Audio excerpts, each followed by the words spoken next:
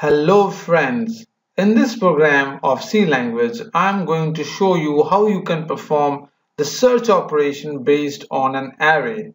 Well, there are basically two different types of search can be performed. One is a linear search and the other one is binary search, and this particular program is on linear search. As you can see in line number 3, what I've done over here is I've created one function by the name linear where I'm passing an array as a parameter, and there's another parameter that is the search item.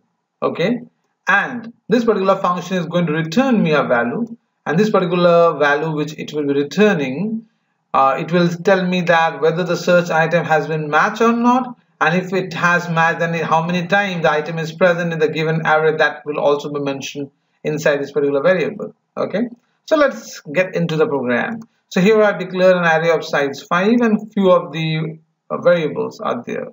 The first variable is a counter, and it is going to iterate through the array whereby it will be taking input from the user. Let me do one thing. Let me run the program first, and here it is. Enter the item for the first number. So I'm just going for 11, 22nd, 33. Again I'm going for 11, and then I'm going for 44.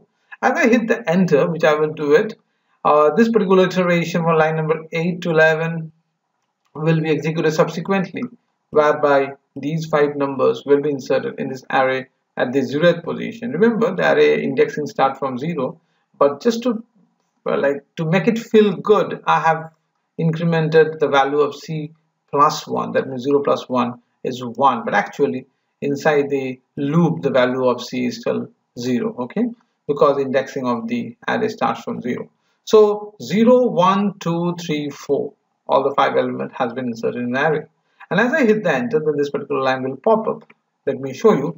Enter the number to search. So I give the number as 11, and if I hit the enter, the 11 will go to the item.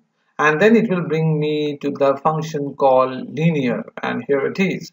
So it is passing an array as the first parameter and the item that I want to search as my second parameter. Remember, when you are passing an array as a parameter, you have to write the third bracket opening and closing. That will symbolize that this is an array. Just a point to remember. Do not put any numeric value within this third bracket. Just let it be like the box open and the box close. That's it. Okay. Now in the line number 15, when you are giving a call to this function and I'm passing the array, in this case I will just write the array name, not even third bracket open, third bracket close.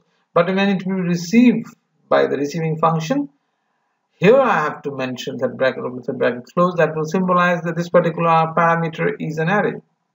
And the second argument is referred to the item that I want to search is been stored right over here. Okay.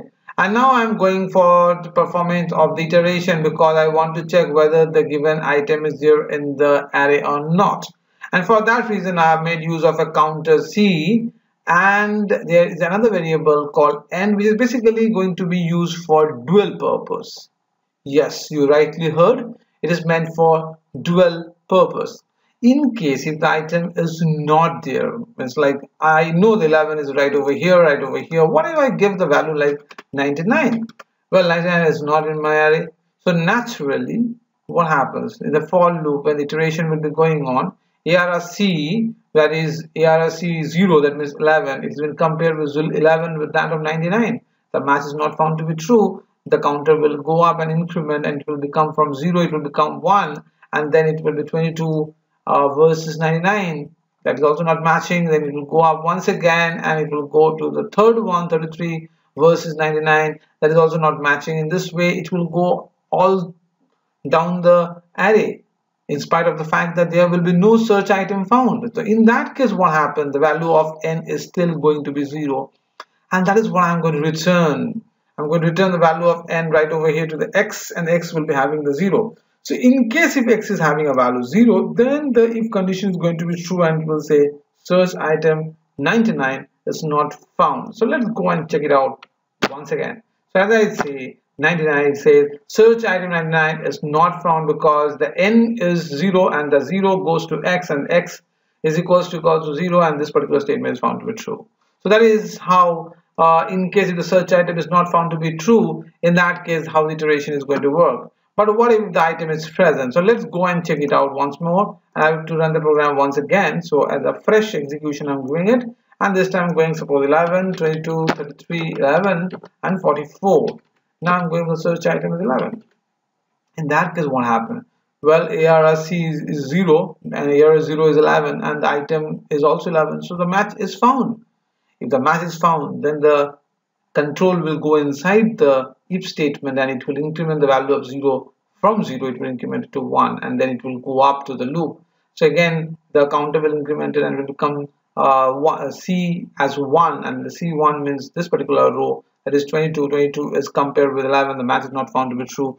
The control will not go inside the if statement and again it will go up and it will become as 33, and 33 is also not found to be true. It will go up once again, it will become 11 and hence the match is found to be true. In that case, if condition is going to be true, it will enter the if statement and the previous value of 1 will now be incremented 2 and then it will go up for the final iteration, which is 44, and that is not going to be true. So the n is going to return me 2 and that 2 will go and store in the variable x. When x is having a value 2, in that case the if condition is not to be true, it will come right over here. It will say the search item 99 is found 2 number of times. Okay, so that's how the thing is going to work. Let's go and hit the enter and see over here search item 11 is found to be twice, right? So this is how an array is passed an argument, and that's how the linear search is going to take place. I hope this particular program helped you to understand how the linear search actually works with making use of a function, and in my next program I will be talking about the binary search. So thank you very much. Simply keep watching my video. Have a nice time.